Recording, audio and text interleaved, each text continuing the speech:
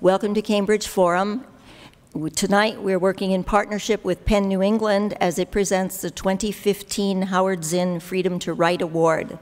And we host a conversation about witnessing a people's history of Ferguson with bloggers and activists, Johnetta Elzie and DeRay McKesson. So Johnetta Elzie grew up in St. Louis, Missouri. She says she did not know she was an activist until somebody told her that she was. Galvanized by the shooting death of Mike Brown, she turned to her social media accounts to show the world exactly what was happening. She has highlighted also and represents the importance of women to the Black Lives Matter movement. She now works as a field organizer for Amnesty International. DeRay McKesson was at home in Minneapolis watching TV coverage of the protests in Ferguson when he decided he needed to be part of them. McKesson rented a car the next morning and made the 9-hour trip to Ferguson. He planned on protesting for 2 days and stayed first 1 week, then 1 month, and just last week he moved and became a resident of St. Louis. Jabari Asim is a poet, playwright, essayist, fiction writer, journalist, and editor. That's a lot. It's a mouthful.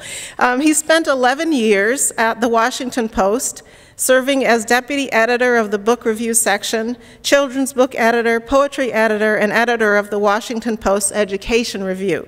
For 3 years, he also wrote a Washington Post Writers Group syndicated column on political and social issues.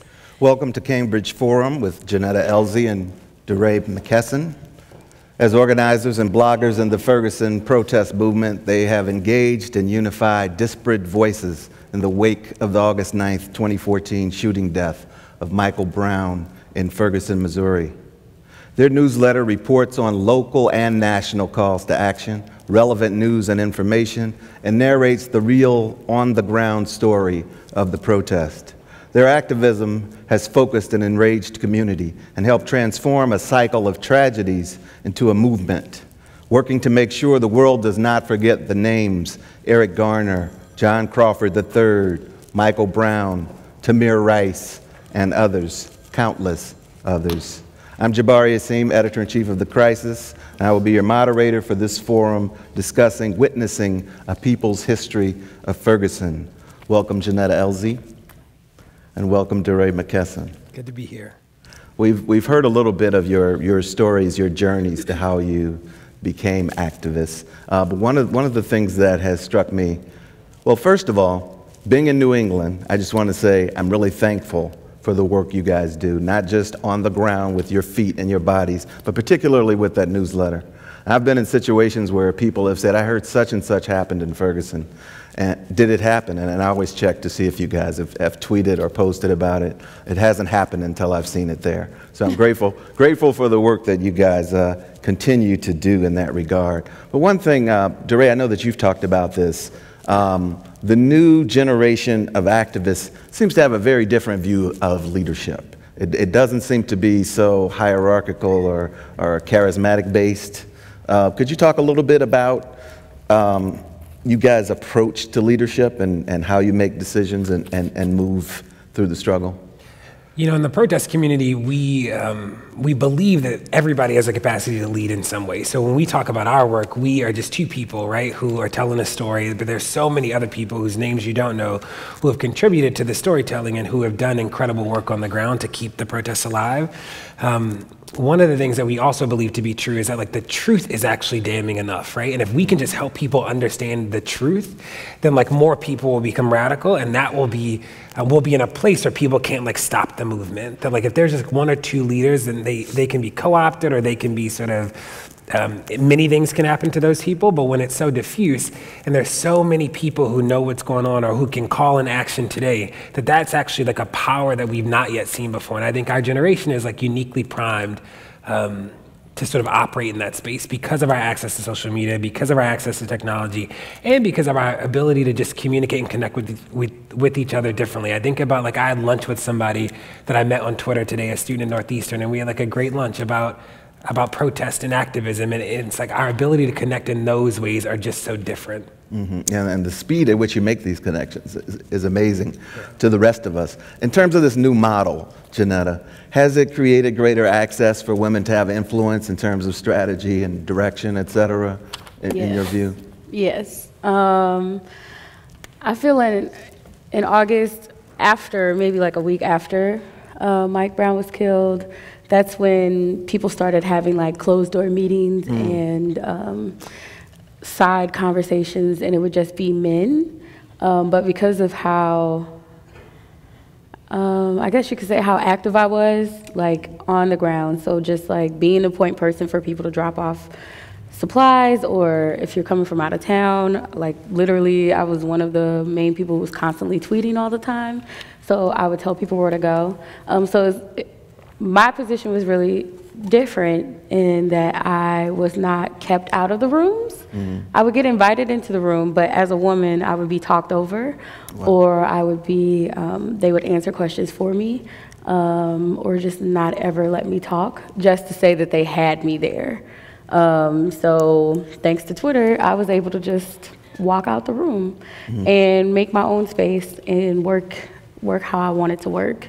So I think that this is different for women, because if you think about the past, like Ella Baker or someone like her, you know her name now, but back then, you know, women were doing a lot of the work, but the men were always constantly in front. And so now it's just like people, everyone can be seen. It's 1,000 folks working, and here it's not men just being in front, it's men, women, trans folks, gay folks, bisexual folks, all working together, and we're standing side by side. And I think that's a very big difference between the past and now. And this is sort of a tricky question, but I know that you have encountered some resistance from what we might call old school leadership in terms of how things should be done. I'm an outsider, so what it looks like to me is that people observed what you guys were doing, then tried to come in and say, this is how it should be done. I know I'm simplifying it, but can you clarify for us what exactly what was going on? Ooh. I know you're trying to get us in trouble. Lord Jesus. You want me to answer? You know, so we have historically, this would be like the nicest way to say this, is that Sure. we have struggled with Al Sharpton, right? Okay. And what's interesting about him, and I will not talk about him much because, you know, it'll ruin my timeline, is, you know, he even recently publicly said that this conversation would not have happened if it were not for the protesters, right? Which is a big thing for someone like him to say, someone that we struggle with for so long. But I do think there's this interesting thing where there's some people who have one image of what leadership looks like, right? And it looks one way to them. And because we are not operating in that way, they struggle. And I think sometimes we hear that struggle. But there's so many other people who have been incredibly supportive. We spent a morning with Diane Nash and her son in Selma. We were together for a couple hours. It was just like the two of us, her son, her daughter-in-law, and her. And like we got some great advice. And she was just like, do it your way. She was like, you know, the only advice I can give you is like trust yourself and do it your way. And like we've gotten a lot of good advice. We got a lot of good advice in Selma, and there have been a lot of people who did stand with us. But it is something, and I'll start talking about like remembering the people who could have stood with us in August and chose not to, right? So there were people when we were getting like tear gas and we're running from rubber bullet, you know, Netta got shot by a rubber bullet, like people weren't with us. And then all of a sudden when protests became cool, everybody's calling, everybody wants to take a picture, everybody wants an email. And it's this thing about like, you could have, right? And you know, we met with the CBC and a congressman said, DeRay, you know, they told us not to come. And I said to him, they told us to go home, right? And we like chose differently. And there are so many people who did not choose to stand with us. And I'm not upset with them, but I also remember. Sure. I wonder what he meant when he said, they told us not to come. Who is they? Well, I think there's something about like, that's not his congressional district, right? Oh, Like I see. Okay. And I do think there's like some regionalism, right? That like Sure. some people didn't come for reasons that seemingly were valid. But it also is this thing of like, you know, you couldn't have told me that I could have swore the NAACP had like a social justice SWAT team that they were going to sit down to Right. help out, and that did not that didn't come. happen. It didn't go. So people like tweeted us how to like deal with tear gas and stuff. Yeah. Like nobody, the people I thought would come down and help didn't. Yeah, I even saw social media from places like Palestine saying this is how you deal with social media. So one of the other things that was amazing was how quickly you were able to attract global attention for what you were doing. Now, Netta, you grew up in St. Louis. Did ever in your wildest thoughts think that this kind of movement would launch from a place where we're both from? To be frank, hell no. No, but now looking at it, it's perfect. It's everything that's wrong with America is right there in St. Louis. And to answer your question before, I think patriarchy is something that we struggle with a lot in the Black community, especially with our church elders. It's a lot of, you know, in a way, I've heard to listen and to be respectful. And by doing those two things, it almost is replacing my own opinion. So in order to respect or be mindful of my elders, I have to silence myself and the things that I'm dealing with to listen to how they think we should handle things in 2015. So that's a struggle. But back to your question about St. Louis, I think St. Louis is a breeding ground for all the racism in the world. It is, you know, Missouri was the last state to free the slaves, and I think there is a particular reason as to why we're in the situation where we are here today. And I mean, I don't know one Black person who hasn't experienced racism at an early age in St. Louis. Sure. Period. Yeah.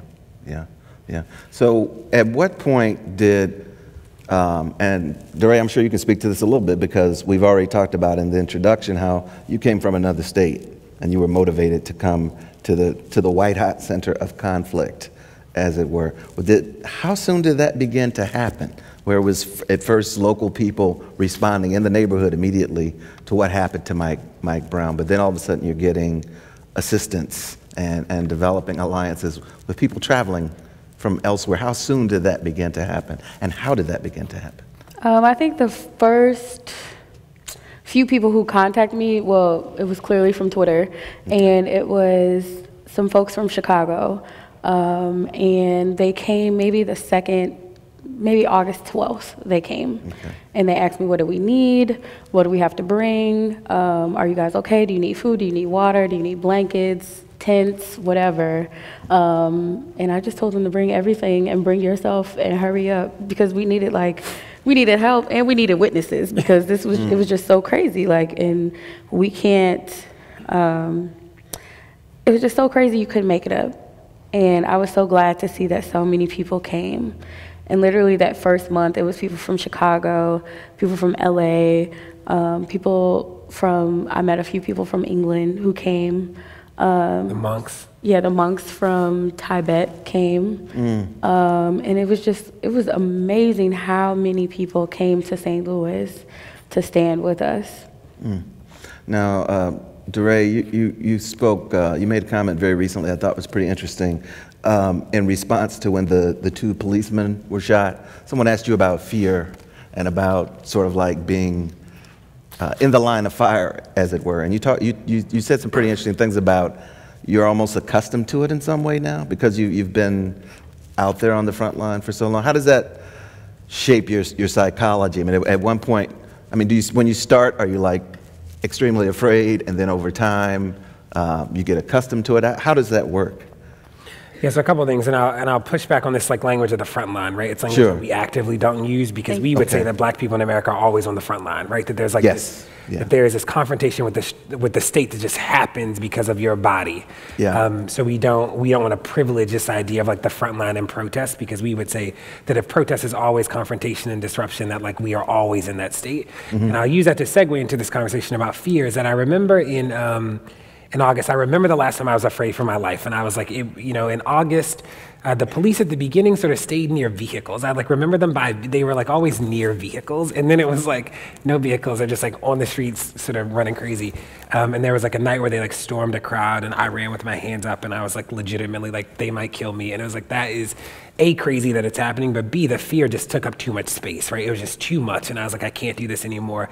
And the last time I thought Netta was gonna die is that it was when Von Derek got killed, and I was in Minneapolis, and Netta went down to Shaw, which is the neighborhood that Von Derek was in, and we hadn't really texted about it, we were both tweeting about it, and then all of a sudden my phone starts buzzing, and it's Netta, and she sent me all her passwords. It's Twitter password, Google password, Facebook password, and no message. It was just the passwords, and I knew that it meant that she thought that she might die that night, and I'll never I'll never forget how that made me feel. And like, we weren't together, like she was there, I was not.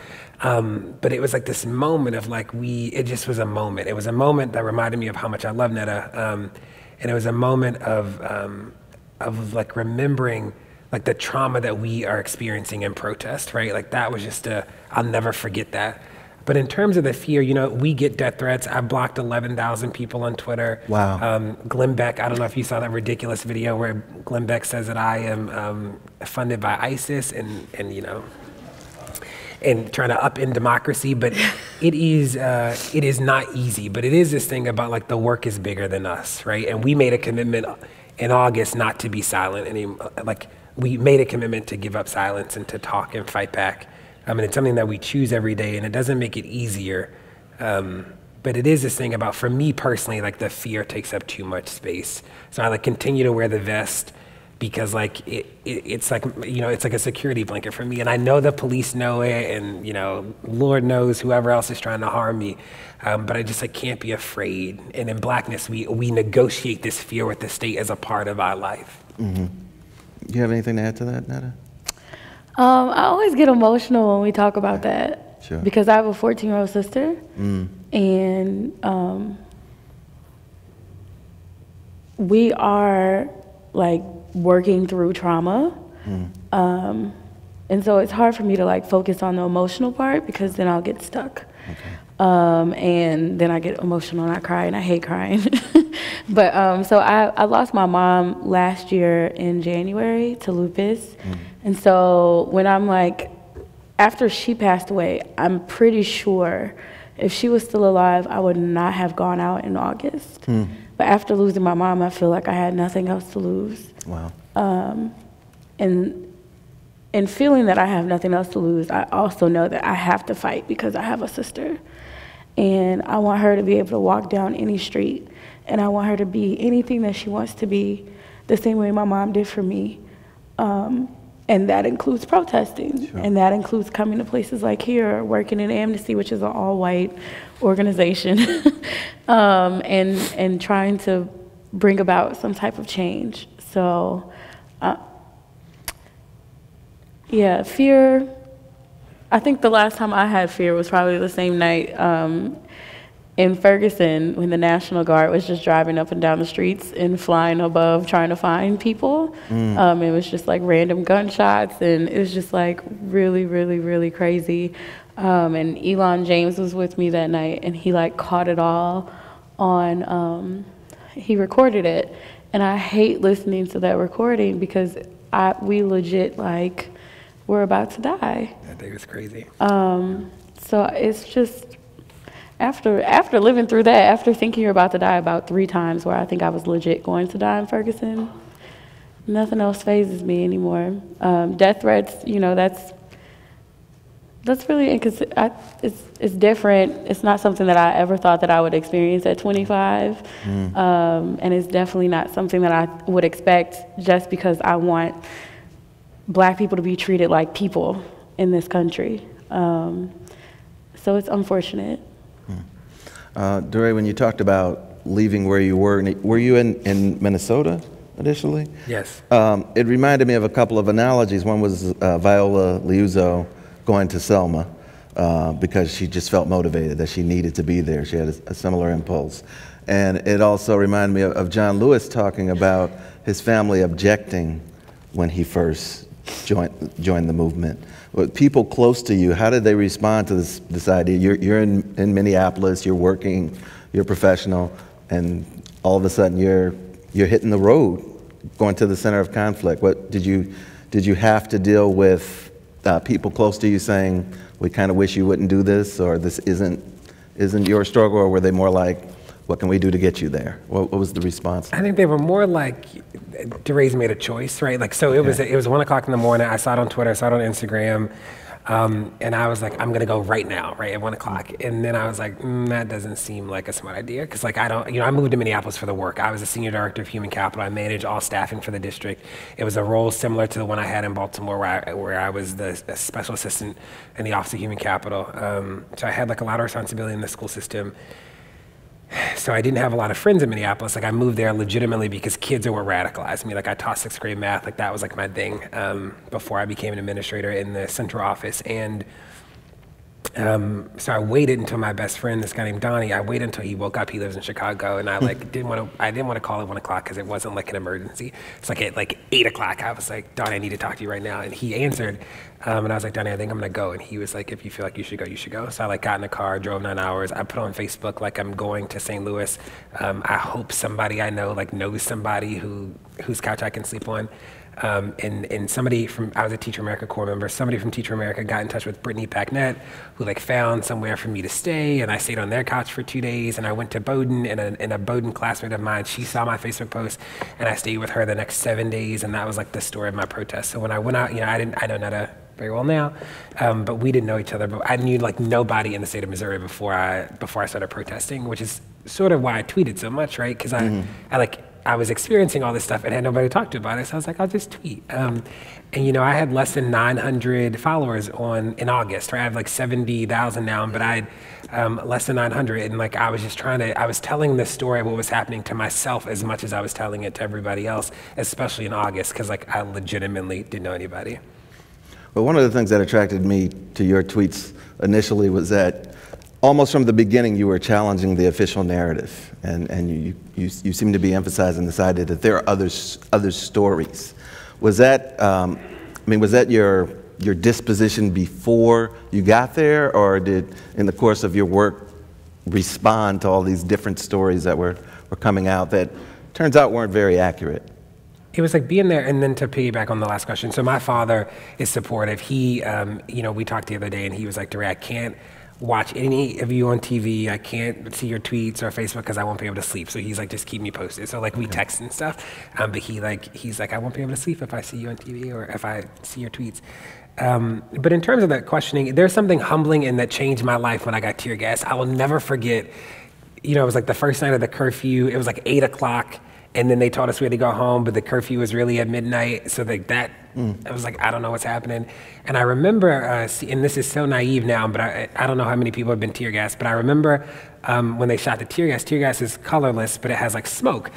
So the canister came, and I was like, DeRay, I'm smart, right? Like, look at the smoke and just dunk over where the smoke is, right? Which is like not the way to run from tear gas. And the smoke has no direction, like it just no correlation to where the canister is gonna fall. So literally, like out of a movie, like 2 canisters fall in front of me, like one in my right leg, one in my left leg, and it's like, this is wild. And I can't run backwards because there are cars behind me.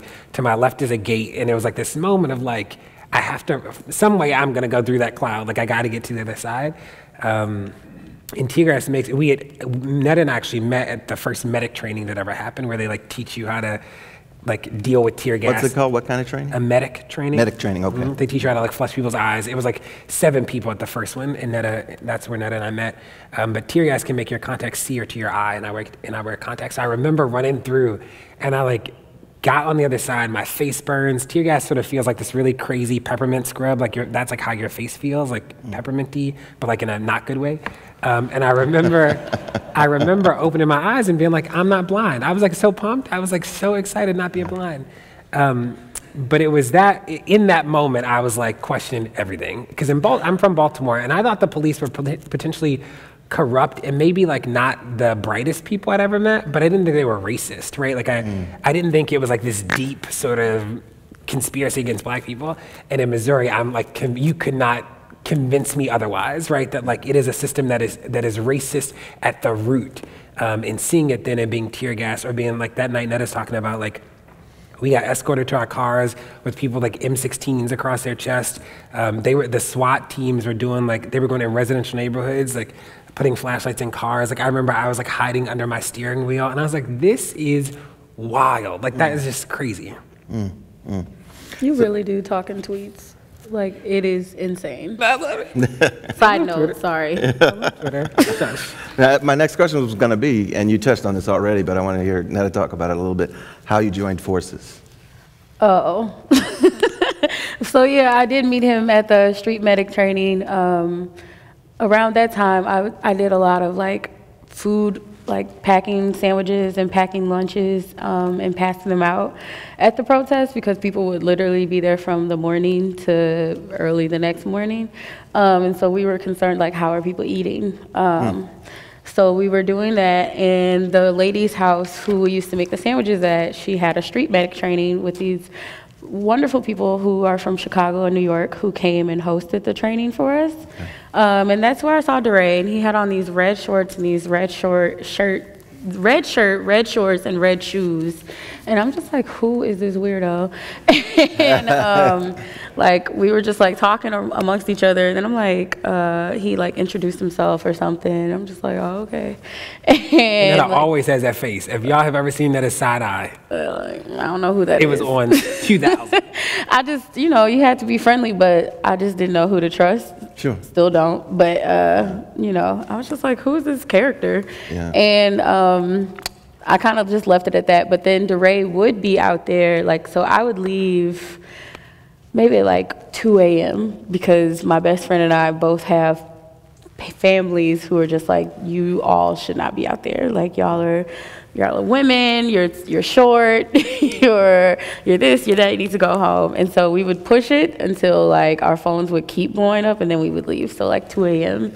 But he would be out there, and so I finally like followed him on Twitter. And then DeRay started the newsletter, and our mutual friend Justin Hansford, he called me and he's like, Netta, we started this newsletter, it's so great, da da da da. I'm like, okay, like that sounds real nice. What do you want with me? And then eventually he asked me, did I want to join? And so I came on the 4th issue, I think. Okay. So we've talked a little bit in sort of general flattering terms about the newsletter. I've talked about how much I've come to depend on it. Can you guys talk a little bit about, for those who may be unfamiliar with the newsletter, what it does, what it aims to do, and what the process is like? It looks very labor intensive to me. Oh, it is. In terms of putting it together. I'm glad it looks like it. Go ahead. Now you start. No, it's yours. It's ours. I hate you. Go, stop. Surrender. Hands up. Hands up. You. So DeRay had this great idea that we didn't have like one central place to have the news, because after, and I agree, after Trayvon Martin's death, people really didn't know what else to do or what else to read or what else was happening in Florida. You would like have to depend on CNN, and you know, after the trauma or black anger goes away, the story goes away too. So we didn't know. But there was all this stuff going on about Ferguson, and no one could keep track of it all. You know, favoriting on Twitter is just like out of control, and it's easy to lose things. So what did you do? You asked around, right? Why don't you tell the story? I mean, you can tell the story of what it is now. I'll tell the story of the history later. No, go ahead. Nah, you know, it's funny. We spent so much time together in the protests, and now we're not protesting every day, so it's always great to be back physically together. So it was like Netta said, when Trayvon got killed, there was no way to like, just didn't know what was true, and we wanted to create like a source where like we could say like this actually was real, this wasn't real, tell people what to do or what to follow. So it's like a couple sections. We keep the tracker. Today's the 223rd day of protest. We do that tracker. We do the news, and we look at articles every morning, and it's on hiatus right now. It's coming back. We look at articles every morning, and then we read them, and then we write little blurbs about them. We take like the best tweets that we found, and we like put those in, and then we do like a calendar of like events. And it was a way to like just keep the message going, because like the reality is like the trauma is actually so consistent, right? So at the beginning, people would say to us like, I can't believe, like there'll never be enough news for you to do this every day, would be like what people would say. And it's like, if only you knew. Like we read a ton of articles to figure out like the 10 we're gonna put in the newsletter when we do it. And it started out with about 400 people, and it has about 15,000 now. So we are proud of it, and like and the ability to just like keep a running log of like the news. And how can people access it who don't currently? This is the movement.org. This is the movement.org. This is the movement.org. Netta. We just had Martise Johnson at the University of Virginia brutally beaten by the police a couple days ago. And a lot of the social media, is sort of like running photos of him as an honor student. He's the only black member of the honor committee at University of Virginia. Then they show a photo of him in the street after he's been brutalized by the police. And a lot of these images come up in discussions about the politics of respectability. Ooh, I was just about to say it. The idea that if we're honor students and we dress a certain way and we speak a certain way, that it protects us from being perceived as a threat, but it seems that the current generation of the movement has really almost put that notion to bed. Am I reading that right? Accurate. Okay.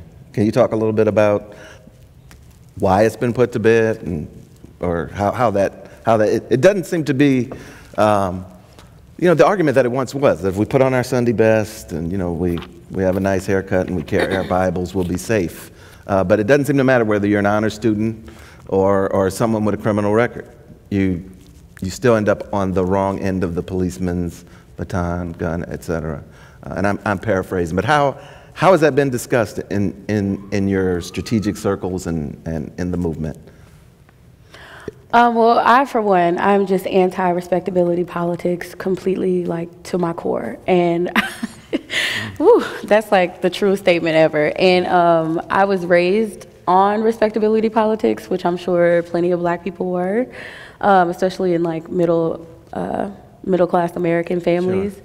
So I was always taught that I had to be just as good as the white kids in grade school, just as smart, just as fast in gym, just as great in art or singing, and just do just as well to get almost just half of the awards or anything like that as the white kids would. And so kind of maybe around my 20 years old, I was just like, why am I doing this? What am I doing this for? Why do I have to be, always compare myself to whiteness to find some type of level of satisfaction with myself? And so in this movement space, it's always interesting when people talk about good Negroes, or, if he would have just been on the sidewalk, he wouldn't have got killed. If Trayvon would have put his hood down, if Ayanna wasn't sleeping on the couch and was sleeping in the bed, maybe she wouldn't have been shot by the police. And it's just absolutely ridiculous, because in every instance, even if you are an honor student like that, the student is at the University of Virginia, or if you are walking in the middle of the street with your friend because the sidewalks are raggedy in Ferguson, it does not matter. You are still black. Respectability politics are deadly. I tweet this often because they're not going to save you. So the same way I had my Reclaim Martin Luther King shirt on earlier because I love the fact that we are taking back the narrative of Martin. People put him as the face of respectability politics. He was the good one. Martin was the bad one, or Malcolm was the bad one. But either way, both of them were killed. They shot Martin in the head. What does respectability politics get him? Where does being a good black person get you, even if you want change? And you're going about it non-violently or violently. Where does it get you? And when in St. Louis, for example, when the policemen were shot, it seems as there was an immediate attempt to cast the protesters as violent, threatening kind of people. I saw you made a face as soon as I brought it up. I'm talking about the shooting, but it is. The response from the police about the shooting is why we protest, right? So Belmar, who's the chief of police in St. Louis County, immediately, I was there, we were there, they had not even finished putting up the tape. And Belmar, I'm getting tweets being Belmar said that the police got ambushed and the guy was embedded in the protesters. And I'm like, I'm here. They don't know. They haven't gone up the hill really. Nothing has happened. Belmar, what are you doing, right? And it's this thing of you are consciously and actively using inflammatory language to try and discredit a movement of black people, right? And that is not what policing is supposed to be. You don't get to make statements like that with no evidence and not talking to any witnesses. And then what we found out later was that at best, the shooter has tangentially been involved with the protests, right? And that our lives might have been just as at risk as the police. And I say all that to say, and not even, I say all that while I acknowledge that he's a black man that we're fighting for too, right? That like there is that tension in that, and we can say that, and we're not afraid to name that.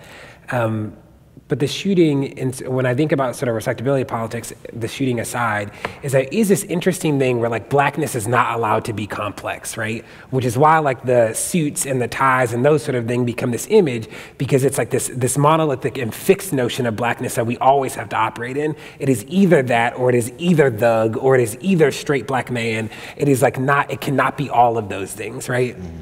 And that we push on this narrative about respectability because blackness is complex, right? There are like many shades in blackness, and that is really important. And what respectability politics does is it masks that in honor of this one monolithic blackness, as Netta said, is like actually deadly. Like either trying to be that is deadly, or thinking that that will actually save you in any way or protect you is a farce. Okay, I think I want to ask you one last question, and then we should probably open up the discussion for other people.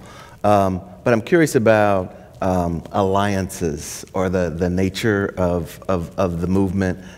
How can we characterize it? I mean, should we say it's a multiracial coalition? Is that wildly inaccurate? I mean, you talked about people coming from England and Tibet and all these kind of places. Is the movement consistently taking that shape or not? Ooh.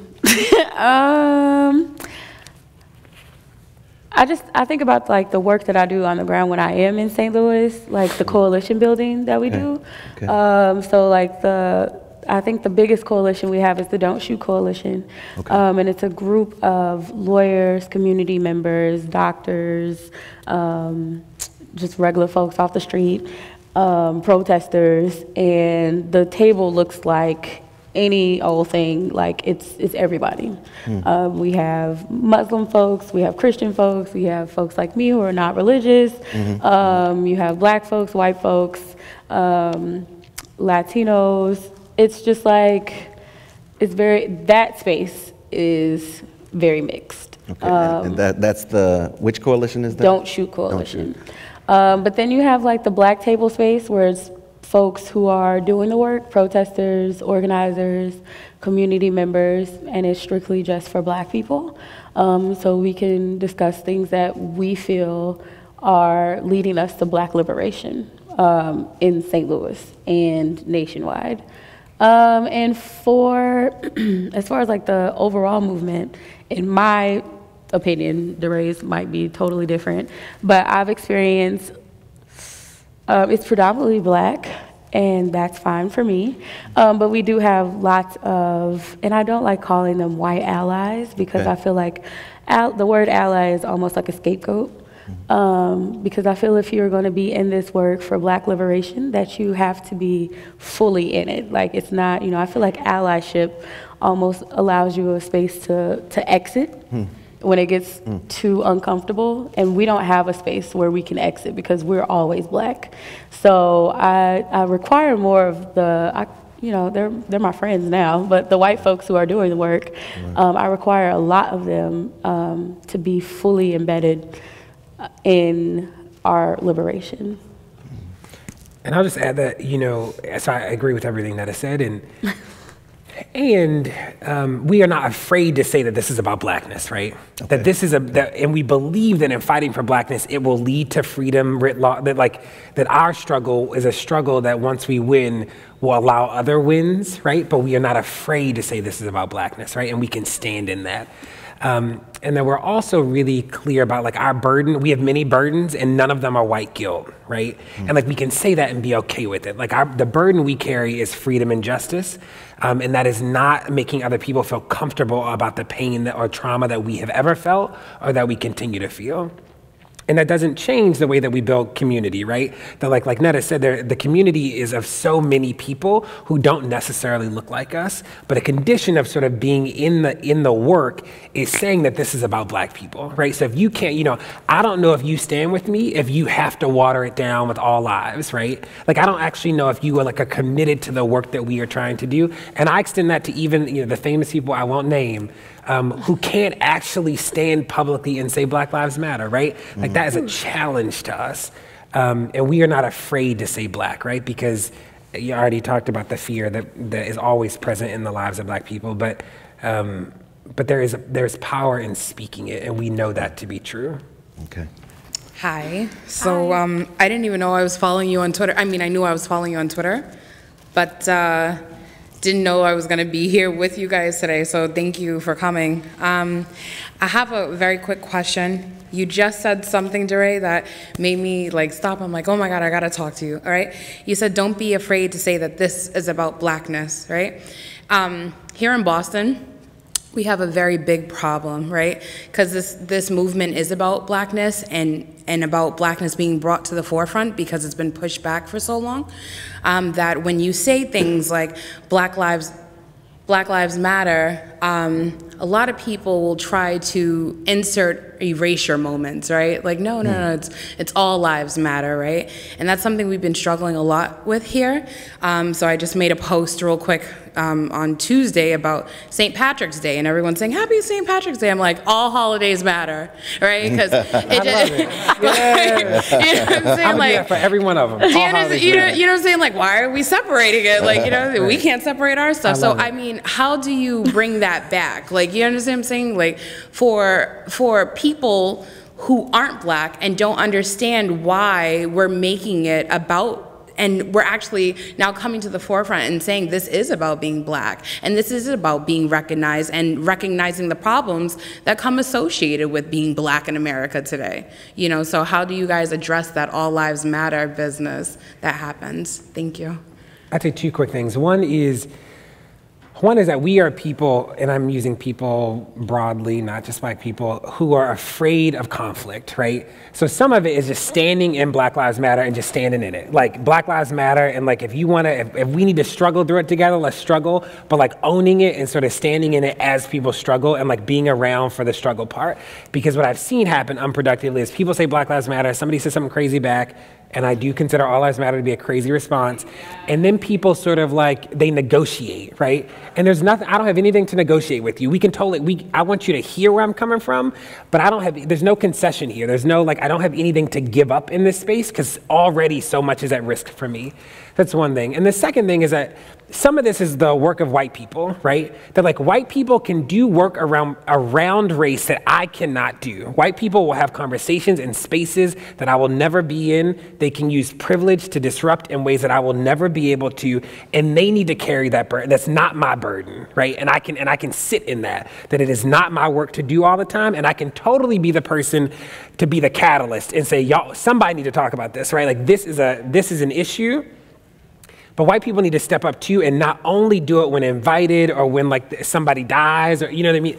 Like, because Black people have to deal with this trauma whether Trayvon got killed or not, right? Like whether Mike got killed or Eric or Renisha or Rakia or Martise got beat, like the work is still real, and white people need to own that too, that it's not only important when there's like this visceral violence that happens that the world talks about, that there's other violence and trauma that's happening every day, and like a part of your privilege, if you are committed to the work, is disrupting the impact of the privilege you have.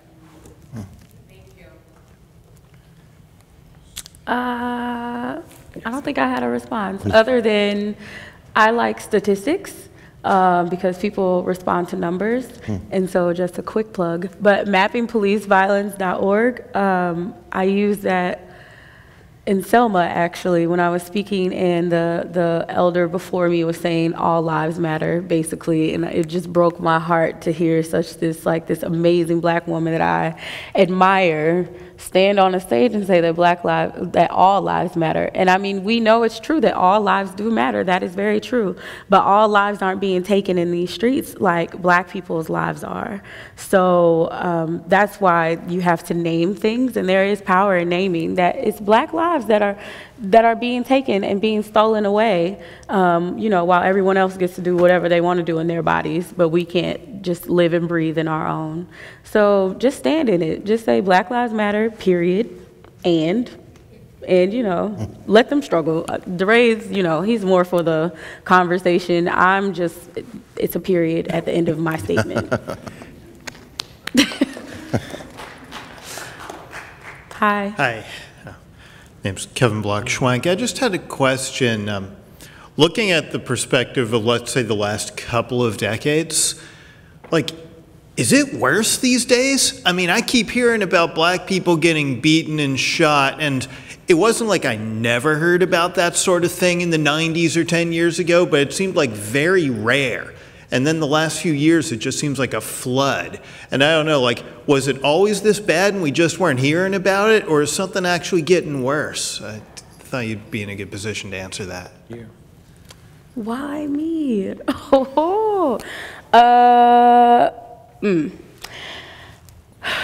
I think it is, and this is not to be offensive in any way, but that is the place of privilege to even be able to ask, is it getting worse, it's a lot. That was just really deep. Because for me, I'm only 25, so I've only experienced 2 decades of being black. And from what I know, I was very young when Rodney King got beat, but I remember that, and I remember every other black person who has been in the national news for being abused or killed or whatever it is. So from my experience, it's always been bad. From my grandparents' experience, from my mother's experience that I did know, it was bad for them too. Depending on what black person you ask in America and what they've experienced, our whole lives are full of traumatic experiences while being black. And also you have to talk about what does violence look like, because violence for me does not always look like a black person being beaten by the police. Being in all white spaces and dealing with white privilege and listening to people of privilege not be mindful of how words matter around people of color and black folks, that could be a violent space as well. But for me, I feel like as long as America has been a thing, it's been dangerous for black people.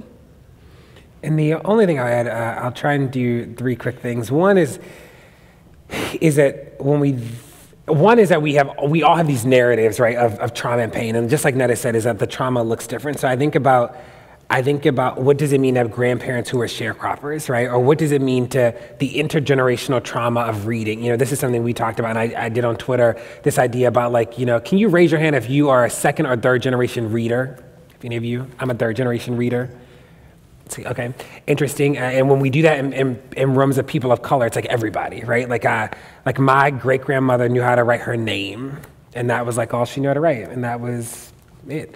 And what does it mean when that's the story of a people, right? That is traumatic, and that means something in spaces. Or, in my own life, both my parents are drug addicts. I remember when people shot so close to the house that we slept on the floor, because it's harder for bullets to go through the floorboard than the wall, right? And that sort of stuff was normal. I only thought that was crazy as an adult, because as a kid, everybody did it, and it was you sleep on the floor. So when I think about the way trauma looks, it looks differently, and I do think that sort of in the spirit of what I think you asked, there is this interesting thing about erasure, right? That black people, either our stories have been erased or we have not been the people telling them. And that changes the story, right? And now we get to tell it. So what is different, and as somebody who, we read the news all day, we're tweeting all day about it, it is holy something. It seems so consistent now, right? And it's because we are actually being able to tell the story of our own trauma. Not only are we telling it, but we get to tell it in real time, which is a different moment in blackness. We've never been able to do that before, which makes this space. You think about Martin and Malcolm, is that they spoke to, we can speak to 100,000 people in 2 tweets. Martin and Malcolm had to do it in these controlled moments, right? Where it was a radio broadcast, or it was a newspaper thing, or it was meeting the church, where we can just sort of be I remember when the kids at UVA tweeted me and said, DeRay, something happened to Martise. And I tweeted, I'm getting tweets about a kid named Martise Johnson at UVA being beaten. Is this real? Somebody send me a link. These kids write back something, not a link. And I'm trying to be cautious about what will it mean to use my platform to get people in a tizzy, right? So then I I get on the phone with the UVA kid. I'm like, can you just tell me this is real? And her like voice is cracking and she's like, it's real.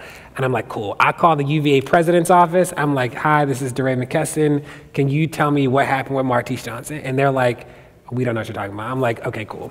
They send me to communications. Communications is like, we don't know. Me and Netta on text. I'm like, Netta just got off the phone with UVA. Netta tweets, everybody call UVA. 1,200 people retweet it. We flood their phones, right? And and that is something that we have never, that is new. Like, being able to do that is new. So CNN's calling me, being like, DeRay, do you know anybody at UVA? And I'm like, yep, I know these 2 kids I've been talking to. That, we are able to, use the space that we've created to, create space for other people, right? So people calling me, are you going to UVA? Nope, the kids down there got it, but I'm going to do whatever I can to, amplify. And, the fact that we are just 2 people out of many people who have, the power to do that. So with Martise, you think about, within 2 hours of us tweeting about it, Jezebel wrote about it, Ebony had a tweet, Ebony was tweeting about it, Complex Magazine was tweeting about it, and that is because we all had the power to shape a story and make it news, and that is new, but the trauma has been consistent. Great answer. I love you. Good one. Thank you. You're so funny. Yeah, I feel lame talking after that. That was great. I was wondering if either of you had any thoughts on sort of the relationship between police brutality in general and police brutality and racism, because that's something that in a lot of conversations with white people I run into, well, cops are X, Y, and Z in general, and what's the X, Y, and Z? Help me understand. I'm pushing to understand, not to challenge. Power hungry and corrupt, and they beat people for no, police brutality is everywhere, and people who have a hard time seeing that it is also a race problem, in addition to just how the police are run or organized or whatever.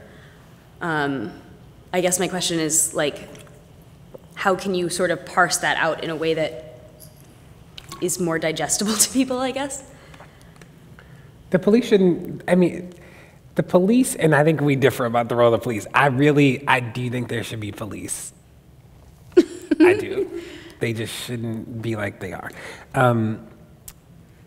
The police shouldn't be hurting anybody, right? And and some people, I've come to accept that some people don't want to see race, right? So today, and if any of you follow me on Twitter, you heard me say this, but I was eating breakfast, and I saw that man with skin head on his eyebrows strolling into jail, and I almost lost it. I'm sitting down at the restaurant, couldn't focus for a minute. I'm sort of want to cry, sort of want to just go lay down. I don't know how he kills 1 person, wounds 5 people, carjacks somebody, and breaks into somebody's house, and they tase him. Not that they should have killed him, because, we can live in a world without people getting killed. But that is wild to me when I think about Tamir Rice being killed in 3 seconds, right? And there is this thing that, that is race. That's where race comes up. This interesting thing, people don't really push back on us about, the police are crazy, because, what I would say to them is, they shouldn't be. That's not a justification for crazy, just because everybody's crazy. That is crazy.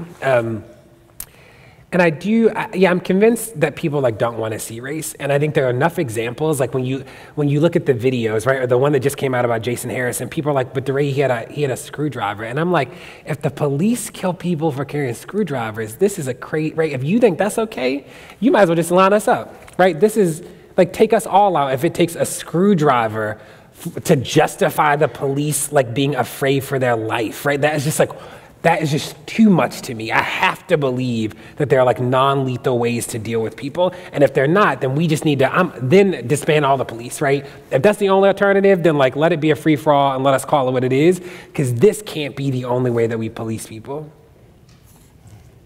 Thank you. You gotta have the only solution, because my solution is there shouldn't be police. That's some amen. Yes.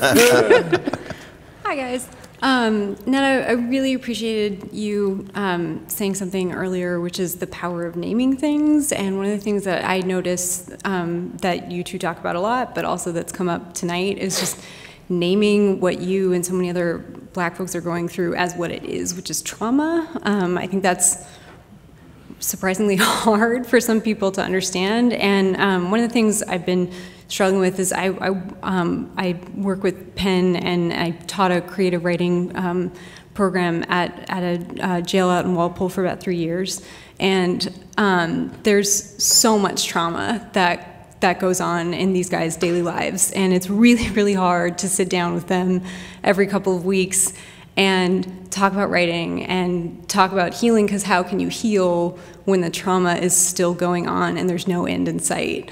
So I guess my question would be, you guys have done such clearly an amazing job organizing and helping people connect to this movement. And what I'm wondering is how we can help support people specifically through the trauma. I think, a lot of it, I'm sure, is just showing up, and I know, protesting is so important and just showing up and being there, but I guess I've been trying to be more mindful lately of the fact that this is real trauma and it's going on every day, and I'm wondering what I and others like me can do to just support you and everybody else, because it's not traumatic for me, clearly. Whew.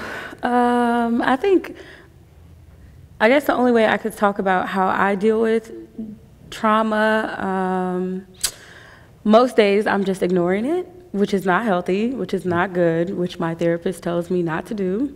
So the second option is I do have a therapist. I've never had one, but I definitely feel that, especially for Black folks, because we normally grow up in situations where our family tell us that mental issues or mental health issues are white people stuff. That's not our stuff, but that's definitely everybody's stuff. Like, I encourage everyone to have a therapist, only just because it's good to talk to someone who doesn't know you or doesn't know your life, who can help you sort things out. So journaling for me, you doing creative writing with folks in jail, I think that's definitely great, because writing really does help me a lot. Being around, like, my way of taking a break is like being around him or the rest of our crew, or just being around my family. And because the movement is leaderful, not leaderless, but not one specific person, we're able to take steps back and other people step forward, and when they're tired, they get a chance to take a rest, and then we go back up. So I think just having that team-like atmosphere to where, so if, say, you're a friend, you have a Black friend or something, and she's like, girl, I'm really tired, the protest was real crazy today, my hand's been up, everything hurts. Whatever. My hand's been up? Yeah, my hand's been up, my hand's tired, I don't know. I think as a way for her to step back, like, you could encourage self-care time. Like, what do you need? How can I help support you? So I think that's the best way, is to just ask, how can you help support the person who you obviously have identified needs that kind of time? I think, so I'll just start by saying I appreciate you naming your privilege, right? This is not traumatic for you. And that is important, right? That, like, I've met very few white people. I've met a lot of white people who talk about being in the work, and very few white people who can talk about their privilege, right? And so I appreciate that. And you did it in a way that was not like, I did not experience guilt. And I appreciate that too, so I want to name that. I think that, like, so I agree with everything that I said about, like, the personal part, sort of bringing it to this macro level about Blackness. I do think one of the beautiful things about Blackness, right, is the way that we have used culture to cope, right? And the way that we use culture to be alive and be people in the midst of such incredible trauma. And I think that is that is where I've seen us, like, take refuge in our song and our dance and like the way we write and in the way that we laugh and the way that we love has been, like, how we have coped for so long.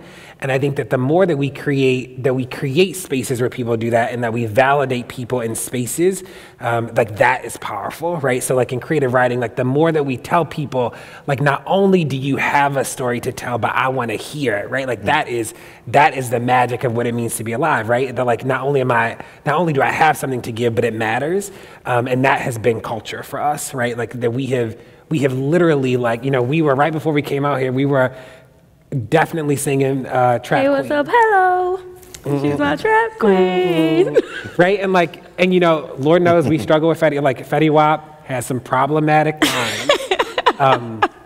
But we can appreciate like how he is in some ways complicating what it means to love in trauma, right? And he's using these like really potentially self-destructive tropes around drugs as a means of his way to negotiate capitalism. That might be a stretch, but I like, but like, Ooh, DeRay. thank you, Fetty Wap, right? But I can love him, and he can be a part of my daily routine because I believe he is coping with the bando. Like, you know, yes, you like that? I believe that he's like coping with it as he's doing it. And I do think that culture has been the place that we have found love and each other for so long. And that is like unbelievably important. I think about all our kids who like don't believe in themselves because nobody's ever believed in them, right? Who like just haven't had a space to be expressive. The bando. Yes, you like that, the bando? No. Yes. Hi. Shush. My tippy toes so you can hear me.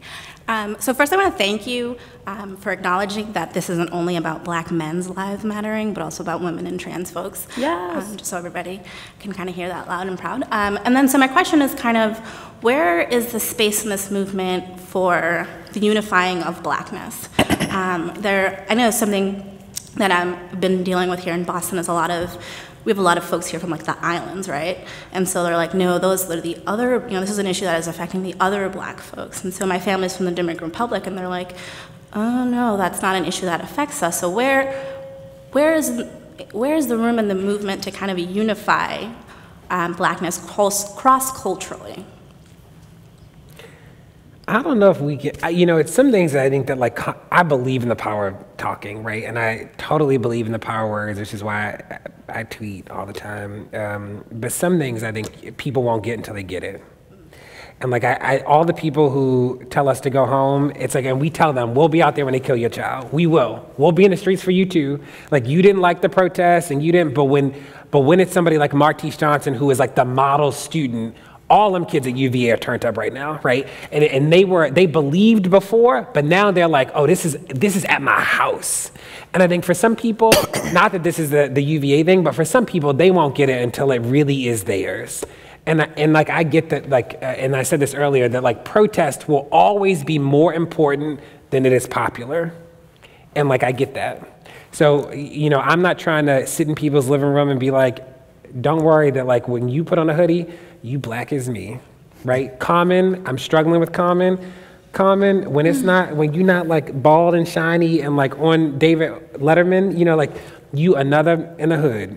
And that's real, right? And some people won't get it until they have to get it, until somebody shoots somebody they love and da-da-da-da-da, or like it's their cousin, and that is what it is. So I don't have nothing even remotely deep to say about how to help people understand their struggle. I, again, believe that some people other themselves from Blackness because they believe that they can tap into the privilege of whiteness, and that is crazy to me, right? Because the reality, and that's like one of those like dangerous tropes that white supremacy does, is it says like, you are not me, but you might have some of me, and that is like this thing that like, we know not to be true, but people still participate in it, and that to me is wild. So that's wild to me.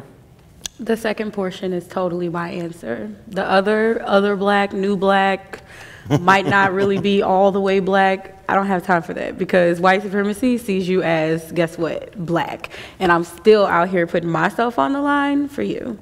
So they will come around when something happens and they need a rally cry and some folks who will go to war for them. They will come around. Thank you. Mm-hmm.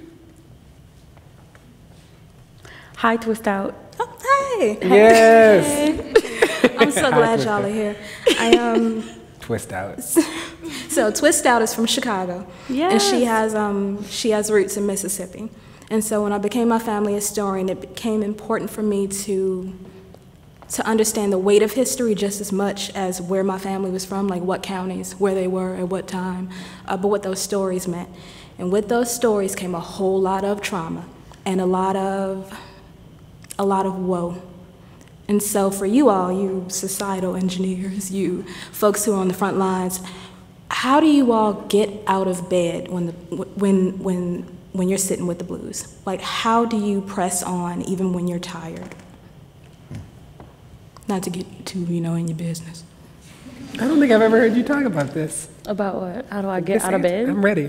When I'm tired? Or when you got the blues. I want to hear. I can't stand you. Ooh, that's a doozy. Because there have been plenty of days. Okay, I'll use this weekend because there was the shooting at Ferguson PD, right? I hate doing media. I particularly hate talking in front of cameras, and reporters with news channels, they always try it. And I always have to be like on the guard, and I hate having to feel like that. So I prefer not to have to talk to the press. Like reporters, print all day, that's fine. But like, I found that reporters on TV always try me. So what do you mean, John? They try to provoke you? Yeah, well, okay, I'm sorry. So trying it means, trying it means that, so like you're testing me. So you're searching for something, okay. And I'm just not going for it. And that is a G out there. We be at the protest, and the reporter's like, "Can I talk to you?" And she's like, "Only if you can keep walking." And you're like, "Netta." The cameraman's like, "It's like, Netta, you're hilarious." Right, because you want to talk to me. But anyway, so the thing is, so the night of the shooting, we were super dead tired, but we would not leave until our friend Kayla was out of the PD because she had went to go get some of our comrades out of jail. And then that's when the shooting happened, and then they like put the PD on like lockdown. So we like moved and parked. I wouldn't leave until she was there. I wouldn't, and then when she came out, maybe like an hour and a half later, like 3 a.m., I drove her home and then drove myself home. Whew, that whole ride home, like I knew I was dead tired, but I also knew that the next day, and like it wasn't even a thing we had to all discuss.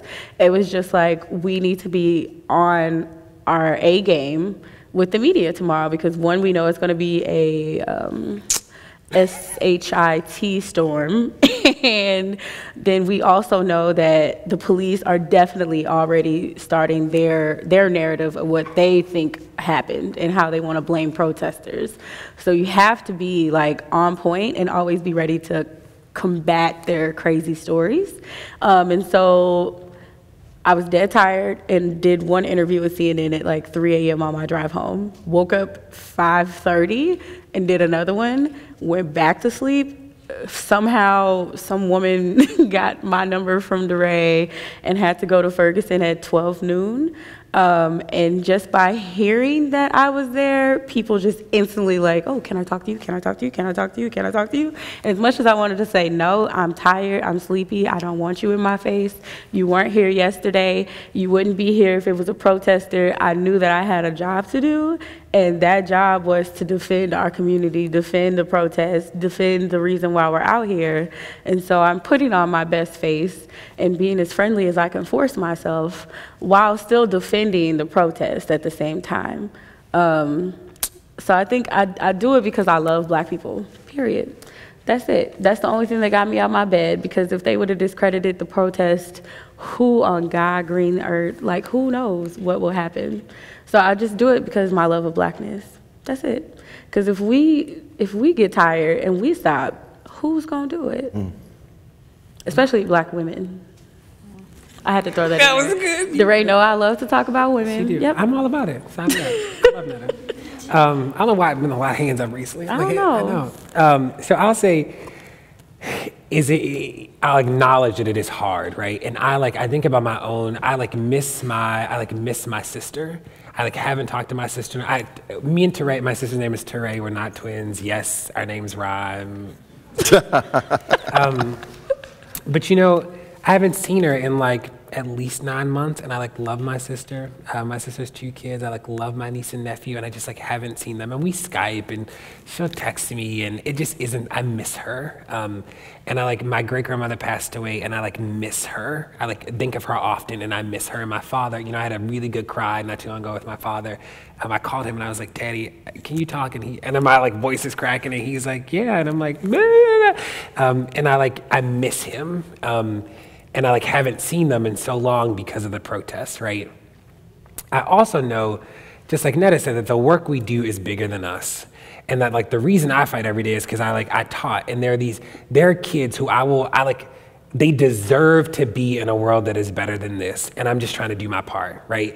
And it means that some days, like this morning was hard for me to get, I was excited to see that kid at Northeastern. So like, he was the reason I got out of bed today, but it was hard because I'm like scrolling my timeline and everything's bad. It's like 10 o'clock in the world. It's like, Lord, it's bad this morning. Like, I can't even think of, every time I tweet Trap Queen, that video Trap Queen, that's me trying to smile. Like, I just need something to like, and I love those little kids. But I like fight for my students, right? So when I think about, and I fight for my niece and nephew, Isaac and Selah, but like they are, knowing that like they might have a better world because we did something is important to me. And I also know that like, I believe that like the more people know the truth, the more radical they'll be, and we'll all be able to fight differently. So at the beginning, it was like a smaller group of people protesting, and then the protest spread, right? And it means that like we can fight differently. So the reason I don't need to go to UVA is they got it, right? So I'm just helping them like see that they got it, and I'm texting the girl being like, you got it, shut it all down, right? Like do it, like sit in the president's office, like go there. Netta is really Miss Shut It Down, the one person protest. She will do a one person, like Walgreens was closed one day, she was like, DeRay, one person protest. Like, shut it down. They wouldn't let her in and she was mad. But it is this thing of like, we're fighting for other people. And the reality is like people fought for us. That is also really important, right? Like we met in Selma people who put their lives on the line for us, and we are sort of paying it forward the way that we can. And the reality is it's dangerous anyway. People are like, are you afraid to die? I'm afraid to live in this world. So like, so what, right? Like I'm afraid to walk down the street in an America where the police watch the blood drain out of a 12-year-old and he dies 16 hours later. That scares me. That scares me more than the shooter does. Right? And in St. Louis, the police have killed 7 people since August 9th.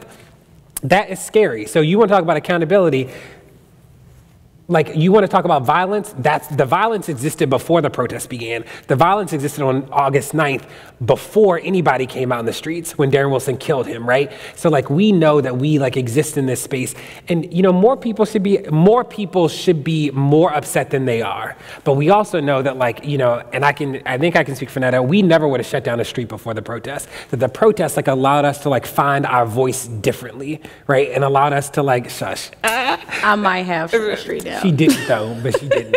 But it allowed us to like think about our power differently. So now I can sit in any street in America, sit there all day long, read a book, like totally chill. It's like not a thing anymore. And we, Netta, I don't know if you've ever seen Netta with the police, but it is definitely a sight to see because Netta is on 10,000. You're like, Netta, stop yelling at the police, man. But it is this thing about like we are much more comfortable with confrontation because we also, like the myths around what we can and can't do have been shattered. So I can stand next to the police officer and be, like we were out there the other day and this officer would not tell us his name. And I don't know if you followed, but the DOJ said they all have to wear badges. So I go up to him and a legal observer's like, DeRay, he won't say his name. So I go up to him and I say real nice, like, I just want to know your name. And he's like stone faced, right? And I'm like, we could do this the hard way or the easy way. Like you tell me or I'm gonna ask everybody I know. He's like, he just like won't respond. So I take a picture of him and I'm like, so-and-so, like badge 201, Beverly Police Department. And I stand there. 4 minutes later, all his information. And I say like, here you are. And like, I don't know what they're gonna do. Cause like in August, people were taking out loans in the police officer's name, which I do not advocate, but they were doing it. And it was this thing of like, the world did not need to know your name. I just asked you, but you wouldn't tell me, right? And like we can do, like that is a different way that we can sort of confront in a way that we just never could do before. I also want to say, and just add that it's in, just because I always am showing respect to our ancestors, it's in our blood to wake up. It's not in our blood to give up. We've never given up. We've always, thank you. We're just a resilient people, period. Because if we would have given up when they wanted us to give up, we would have never made it past slavery. We would have never made it past them boats. We would have never made it past the motherland. We would have never made it, period. So I don't think it's in us to ever give up, period. And hope has always been part of our story, right? Like hope is this belief that our tomorrows can be better than our todays. And that has been so real in Blackness when it should not have been, right? When everything was stacked against us, we still sang, we still waded in the water for our freedom, right? We still sung Sweet Swing Low, Sweet Chariot, which was like telling stories about how we could be liberated. Like we have always found ways to be free. Thanks, y'all. One last question and then we're gonna give these awards. I love your glasses. Thanks. So I really appreciate this, and I think something that I've connected with is this message of blackness, and this is about being black. And I working in a school and seeing a lot of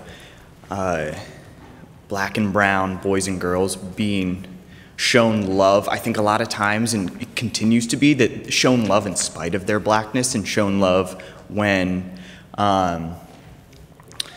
they finally get your first day and things like that. And that has been really disheartening, and I think eye-opening for me personally to see that how early it is taught, and how it's taught in this place where we're supposed to be safe and you're supposed to be, Can you time out for a second? I don't know what I don't understand. So okay, so I didn't hear it. I don't understand what it means. What I'm pushing to understand, not to challenge. Yep. Like this idea of being shown love despite their black. Like I just don't understand. So I think I see currently I'm working at a school that's really diverse, and I think that there's a very poignant difference between how some educators show love and positivity to different races in their own classroom, right? And, okay. And I think part of that relation that when these dots were being clicked for me is watching just black kids play with the white girl's hair, and that there's this when they're really young, knowing just sorry. We still here. Yeah. Trying to find my question. I want to be this message of trying to teach this self-love and trying to kind of deflect that being interested with whiteness that I see from black and brown kids that are just so young, and that how disheartening that is, and how it's being really interested with that, and I know that you're an educator, and what do you think what is the message that those kids need to hear from their teachers, and how is that spun that it's about them and giving them space to be empowered and tell their story, and just how does that work in a school building? Because I don't think it is currently. It's not. Can you explain the example of the black girl? Sure. Playing Yeah. So part of an organization that is great and is pretty white, and I think that's the fabric of the educational landscape right now. A lot of white women working in education, and I just always remember watching these three little black girls sitting next to one of my friends and playing with their hair and talking about how it's your hair's so pretty, and running her hands through her hair. Can I paraphrase the question? Is Yeah. it this idea that what does it mean? It seems like you are calling out this what you see to be this fascination with whiteness at a young age in school buildings, right? Mm-hmm. And how do we teach self-love in that context? Yes. Okay. Thank you. That was so good. Wow. That was My quick answer, I appreciate you calling it out, right? Because it's real, and the naming thing is huge. And I'm struggling with what to do in the classroom. What I will say macro is that black people don't see black love enough, right? So I think about, and I like Shonda Rhimes, I think about Scandal, that episode of Scandal about the protests. I actually really like it. Not everybody likes it, but I do. And I use that episode as a great example of it is so, what I think is really powerful about that episode is that as powerful as Olivia is, Liv, right? She couldn't combat the power of the people. I think that is huge. But what is sort of troubling about that show, right, is that we don't actually see any healthy black relationships. As much as I love it, Liv doesn't love a single black person who loves her back. Her mother's crazy, her father's crazy, she don't like the senator, her boyfriend's white, which is fine, interracial relationships are great, but literally there's no relationship in the show where a black person loves her back. and that is a problem, right? And it's those sort of images that we ingest and don't realize that we are also internalizing that story. So I think about, so I'll just like name that as like the macro thing. In schools, I do think there's a different way that we can, I think there's something different about Black educators that can do it, right? So in my classroom, I could walk in every day and tell every one of my kids, I love you, right? Walk around, tap them, be like, I love you, and I could do that like was culturally safe in my space in a way that potentially it might not be safe for everybody, right? So like I had a different ability to do that. But I do think there's something about telling these stories, right? So what are the children's books that are in classrooms, right? Is it really all the white kids, like it's really all these stories about how great it is to be white in the world that like Black kids have to ingest, and white kids are not ingesting any story about people of color, right? Like those sort of things are really important. I would extend that to like relationships around gender, right? Like are all the stories ones where men are like changing the world and the women are like standing by being like, thank God for changing the world, right? Like, and it's those sort of things that like actually happen at a young age that we don't realize how like disruptive that is. Does that make sense? Yes, yeah, thanks. I think it's time to give out some awards. What you gonna say? Say it. I'm sorry. Did I cut you off? No. I apologize. I was just trying to think what my comment was going to be. But I understand, I was fascinated by hearing him say that the little Black girls were so googly-eyed over the white girls' hair. Being that I went to an all-white school all my life, I never had that obsession because I lived in a very Black household and everybody was Black. We loved being Black. No perms nowhere. So I went to school with my puffs, and it would be the opposite. Only they weren't googly-eyed over my hair. They were, what's wrong with your hair? Why is your... Oh yeah, they touched my hair in kindergarten, and my mom had to come to school and tell them, don't ever touch my hair again. But there was this obsession with me being so different. I'm brown, you know, and they would say, oh, she's tan. No, I'm Black. And I knew to say that at like 5. And I knew that there was something special about my hair that they called different. So yeah, it is troubling for kids who don't grow up in a house like mine, where just Blackness is everything. You love what you are force-fed all the time. So if all you see is Liv loving everybody but a Black person on Scandal, or if you see, you know, just blue-eyed, blonde-haired white women on TV every day, and you know, you just see the hair and the wind is blowing through their hair and it don't move through yours, of course you're gonna think that that's it. It don't move through yours. I like that. But of course you're gonna think, thank you. But if you think that that's it, of course that's what you're gonna go for and what you're gonna admire. So I feel for the babies all the time, because that's sad. I always want Black kids to love themselves as much as I don't know, as much as a grandma loves somebody. I think I have to think about that. Like, my grandma loved me through a lot, and God knows I got on her nerves, but she loves me. Like, a grandma love is like that agape love, and that's what I want the babies to have for themselves. They'll learn. I think on that wonderful wish, we will thank Johnetta Elzie.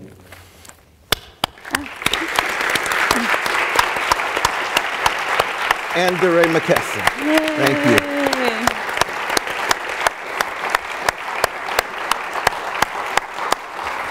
Oh. And we have some lovely parting gifts. It's for Johnetta. Thank you. All right. And for Mr. DeRay McKesson. This is a big book. For their work in creating a people's history of Ferguson, Penn New England honors Johnetta Elzie and DeRay McKesson with the 2015 Howard Zinn Freedom to Write Award.